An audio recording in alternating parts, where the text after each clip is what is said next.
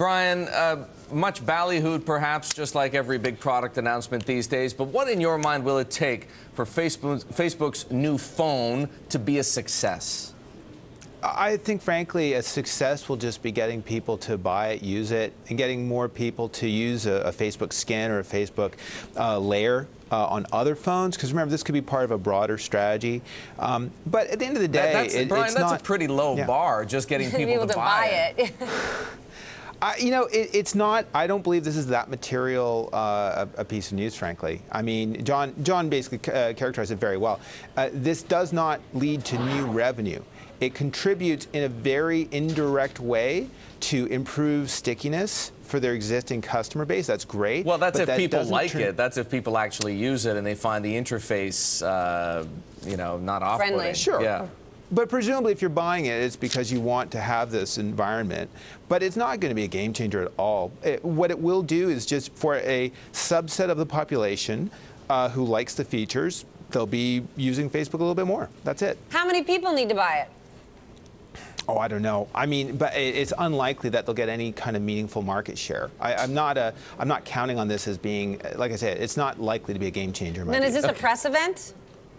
Yes. So, okay, hang on. You've raised both you and Stephanie have raised a very good point.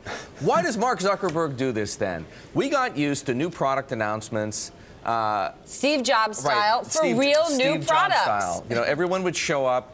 He'd be in his black mock turtleneck and the jeans, and it would be a major event. Mark Zuckerberg, time and again, holds press events that are a big ho-hum, right? A real meh.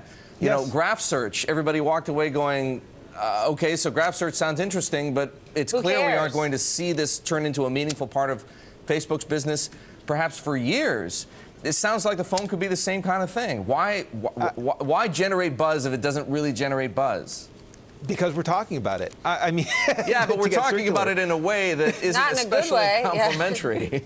No, but I mean, here's the thing. Pragmatically, getting press about it, creating buzz, getting people to think about Facebook as being mobile first, there's an intangible value when it comes to recruiting talent, when it comes to making investors think favorably in a fuzzy way about them.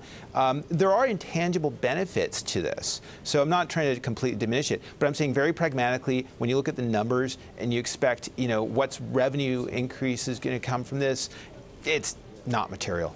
All right, then what's your price target on Facebook, and does today's event affect where Facebook's going to trade in your mind?